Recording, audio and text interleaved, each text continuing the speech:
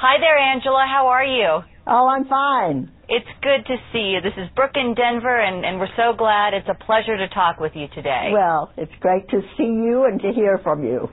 You've already won 4 Tonys. What would a 5th one mean to you at this point? Well, it would be, the icing on the cake, but I don't have any illusions about winning. I'm so happy just to be out there and to have been nominated with an incredible bunch of women. Tony night is going to be really something this year.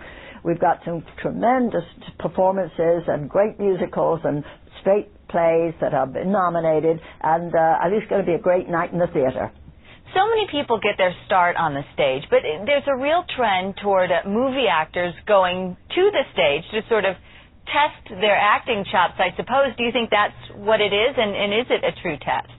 Well, yes, in many respects I think it is. Not necessarily the definitive test of an actor's skills as a performer, but certainly it gives you a sense of playing with a live audience, which is, is a very rare and lovely event for an actor. And if you've never done it, you should try it, because it's heady stuff. And I'm loving being in Deuce at the moment on Broadway, because I love that connection with a live audience. And that's, you don't get that in television. Deuce sounds very good and very funny. Tell us a little bit about your character in the play. Well, she's an incredibly feisty and tough broad, really, and I just love her. She's a marvelous character. She was a great, great tennis player with her partner, who is a very distinguished actress, Marian Seldes, and the two of us played the greatest doubles tennis partners in the world. They won all of the Grand Slams back in the 1960s, the 1950s, and they were superb tennis players. And what we talk about in the play is how their lives have evolved from the time that they were famous tennis players into being retired ladies of a certain age. They're both in their 70s, and they are dealing with the problems of age and of also recovering from being the greatest to being just women, living and dealing with their looks fading and all of those things that women in every walk of life deal with.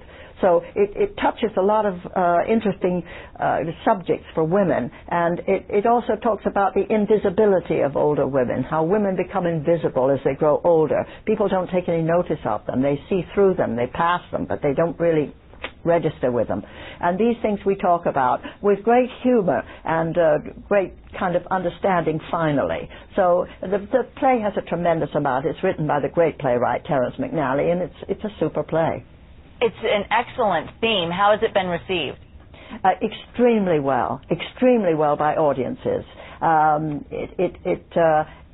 It absolutely rings bells for people, right, left, and center, and for men too. So it's got something for everyone, as we say. It really, really does, and it's a very, very thoughtful play, but it has huge amount of humor. It's very, very funny. It's got some great stuff in it. And do you play tennis? I do. I thought maybe you did. Yeah. You've done so much in your career, and you're still going so strong. What is your favorite venue? Do you enjoy being on stage or film or television the most? Well, truthfully, I just love acting. I love the live theater, but I've adored doing movies, and I had some wonderful years with television, and each one requires just a little different set of skills.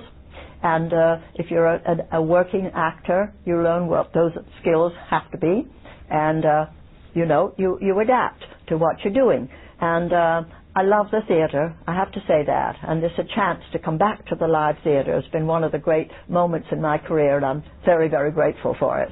Well, we're so looking forward to Tony night, absolutely, and it's great to see you and great to hear about this recent success, and you look terrific. Thank you so much. Lovely being with you. Have a great day, Angela. Thanks. Bye.